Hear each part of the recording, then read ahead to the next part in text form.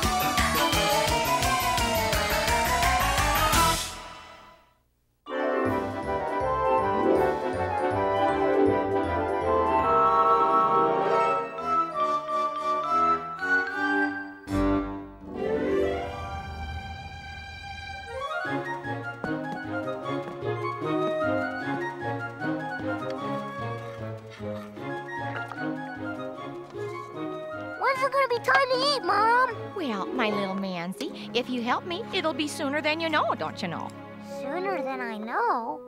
And they say kids say the darndest things. You can be my little assistant chef. Me? A chef? The Food Channel is proud to present Cooking for Monsters with Master Chef Bobby Dilla Generic.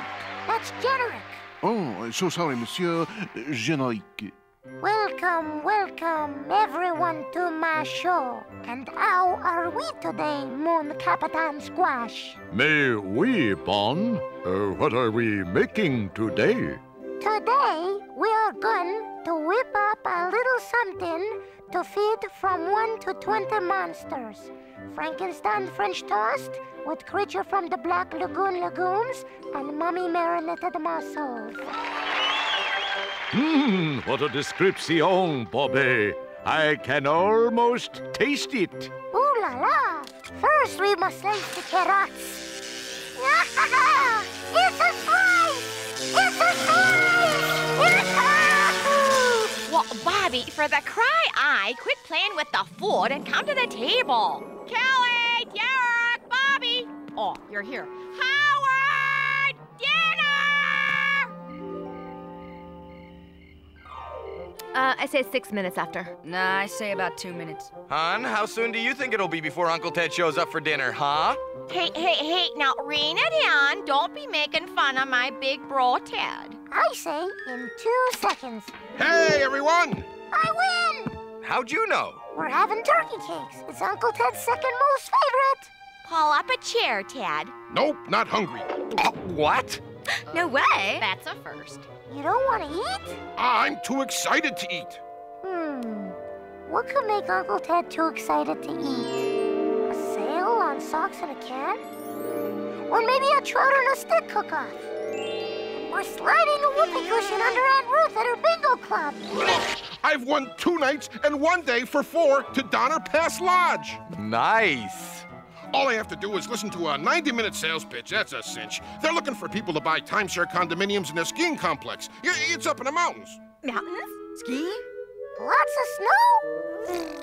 Who wants to go? I'd love to, Ted, but I just can't take the time off. Well, I got the twins to take care of. Well, what about us kids? Like, get real. What about school? You don't even know how to ski. I could learn. Could not. Could too. Could not. Could too. You know, then there, that's not a bad idea. You could take the kids on a Friday. It's just 2 nights and 1 day. They wouldn't miss any school. Do you know what you're saying, Martha? Kelly, Derek, Uncle Ted, and Bobby off together on their own? Why not? Things would be quieter around here for the weekend. Oh, yes. So then it's okay with me too.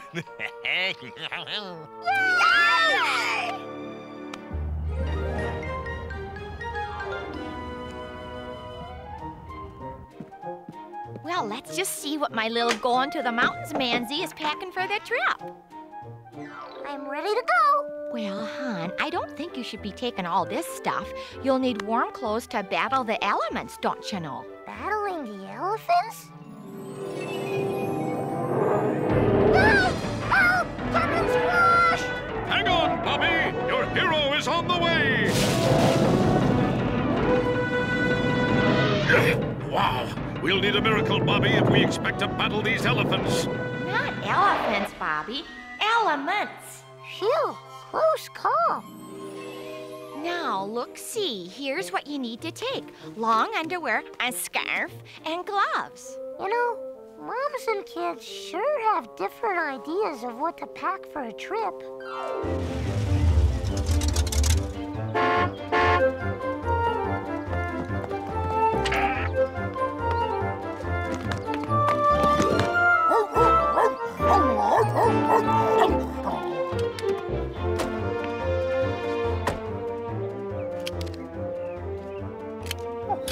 Have fun.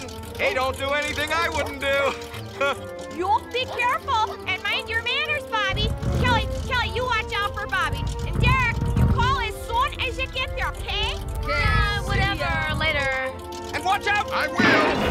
Where the garbage can. Oh, that's a pink job. Okay, kids, fasten your seatbelts. We're off to Donner Lodge. This is gonna be great!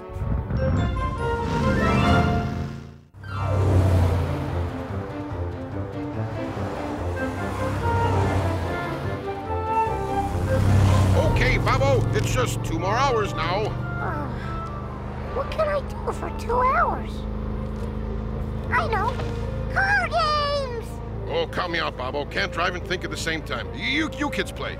Wanna play the alphabet game? I see something that starts with the letter A. Forget it. Can't hear. I know.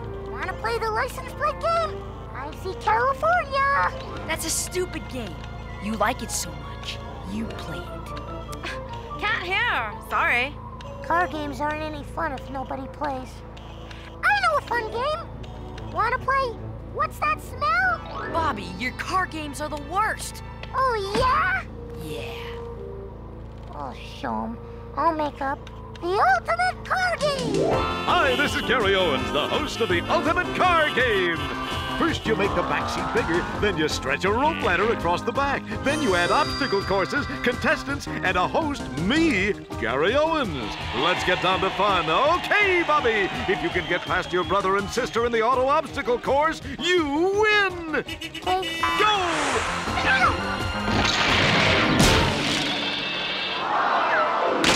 We told you, we don't want to play your stupid car games.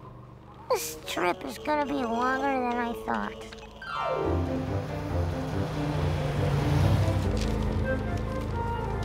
Here we are. Wow!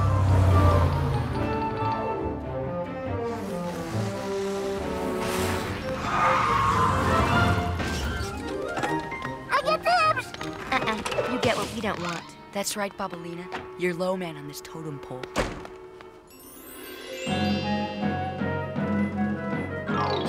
Oh.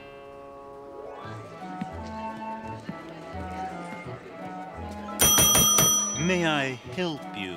Yes, I'm here with my 3 guests who wish to partake of your hospitality while I consider investing in one of your guys' timeshare condos. The reservation is under Ted Nutzenberger Sven, but you can call me Uncle Ted.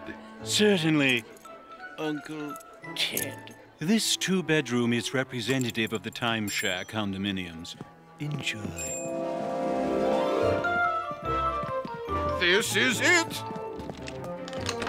Right first! You mean last? Well, Now this is what you'd call sharp. Fit for a king. Yeah, this could fit a king. Hear ye, hear ye! All who are gathered in the court of King Bobby, now listen to his royal rules and obey them throughout the kingdom. I hereby rule that the kids can play a hunka whatever games they want, a hunka whenever they want.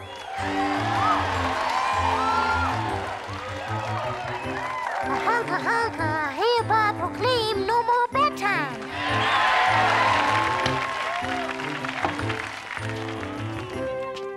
Me lord, a word. A hunka, halt! Let the lowly peasant girl speak.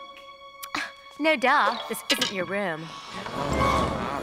You're bunking with Uncle Tad. Ha! Get a move on, bird brain. Kel and I are sharing this room. It's way too cool for you. Okay, kids, I signed you up for a beginner ski lesson while I'm at the 90-minute sales presentation. So, Kelly and Derek, I expect you to look after Bobby, all right? Whatever. Yeah, sure. All right, listen, everybody. Here are a few important tips that you beginning skiers should remember. So pay attention. Word, those guys are so cute. Wow, that's hot. If we're supposed to be paying attention to our instructor, how come I'm the only one doing it? And remember, if you get separated from your group or anything goes wrong, there are warming shacks on the mountain. And in those shacks, you're going to find phones and automatic heaters. Oh, who needs to listen to her? But Totally. How hard can it be to ski? sometimes you just can't argue with your brother and sister. Are we supposed to go on this ride? Oh, it's easy. Just watch me. It's like being at the carnival, Bobby.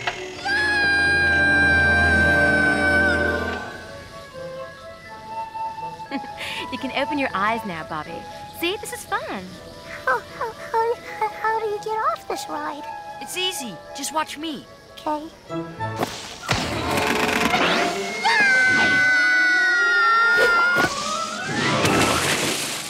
See? It's easy.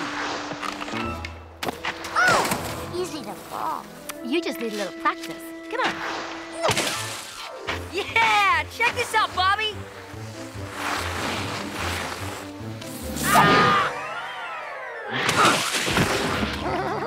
Yeah, that was great, Derek. Now this is the advance run. Are you sure you can ski well enough to meet us at the bottom? Sure.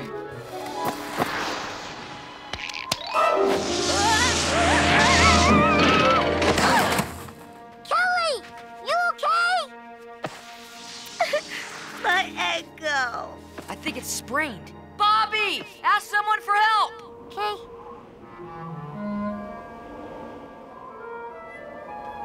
Everybody's gone! Okay, here you go. Ow, ow, ow, get off my butt. Now what do we do, Kelly? Well, don't ask me. Who else am I supposed to ask? There's no one else here! Here!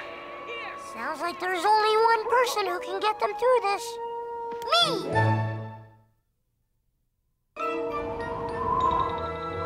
Come on, Kelly.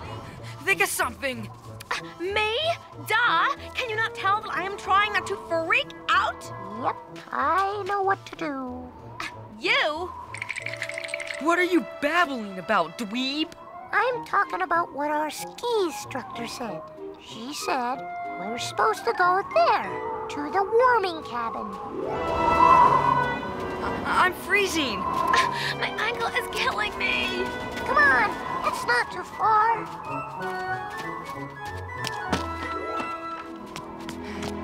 We made it. Did you notice there's nobody here? What's the first thing to remember in a tough situation, Bobby? Don't panic. Right, Bobby. Don't worry, we're okay here. Unless it gets colder. Colder? Oops. Don't worry, I'll find a way to warm us up.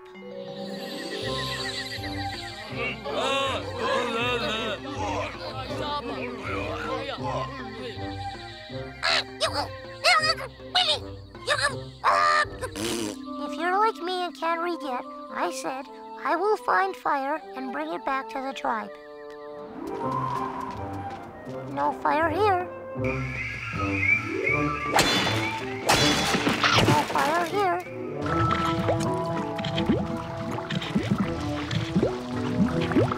No fire here.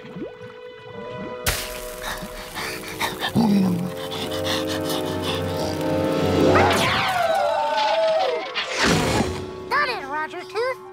You found fire.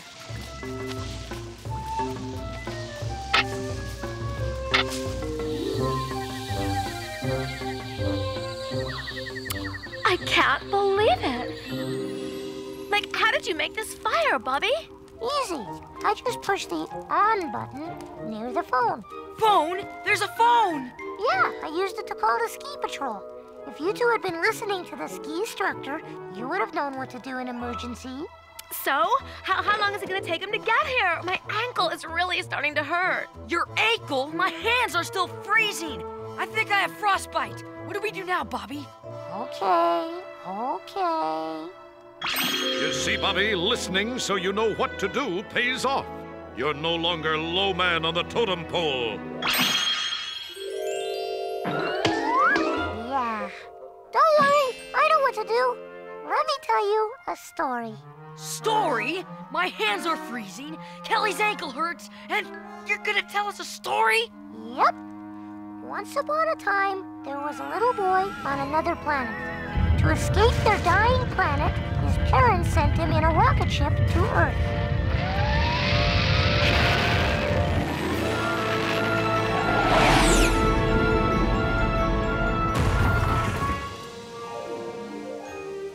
The little boy discovered on this new planet that he had superpowers. Luckily, he was found by Texas Rangers out looking for bad guys. When he grew up, they decided this visitor from another planet could use his superpowers to help them fight for justice. To hide his identity, they gave him a mask to wear. And when he wore the mask, he could transform into any shape.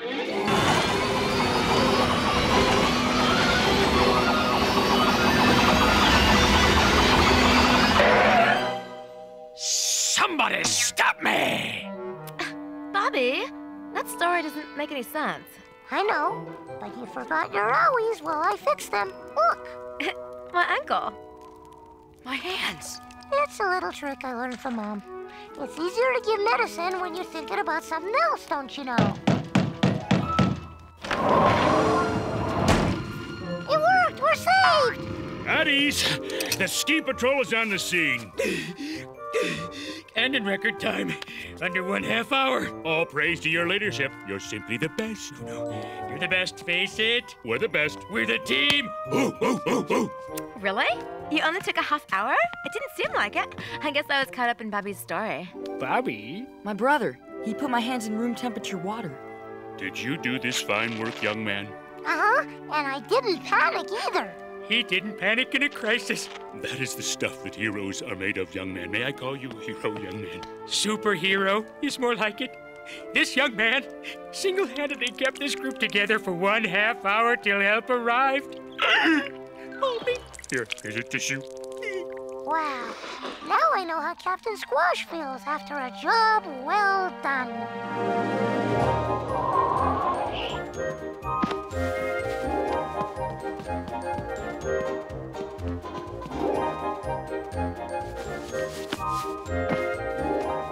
Bobby, I'm kind of thirsty. Oh, what a sales pitch. This place is great. I just wish I had the money to buy in. Oh, well, I've got souvenirs for everybody. Water wowzers! Are you kids okay? Ski Patrol said I'd be fine in about a day. Yeah, it looks worse than it is. Bobby kind of, helped us. I was a superhero. Well, I guess so. Well, I was going to take everybody skiing, but, so what do you want to do now? We can watch Captain Squash videotapes. Captain Squash on Treasure Island. It's a classic. That's the last thing I want to do. Want me to barf? Get real. Let's hit a flick. Guess you're outvoted, Bobo. Yeah.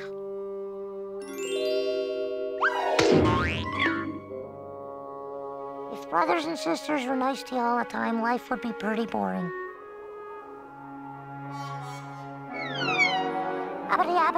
That's all, folks. So, how do you feel being a hero, Bobby? Well, touch my hand. I think I still feel the same, Howie. No, seriously, don't you feel just a little different than you did before today's show? Yeah, I feel a little different.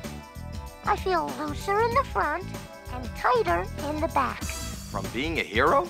No, from having my underpants on backwards.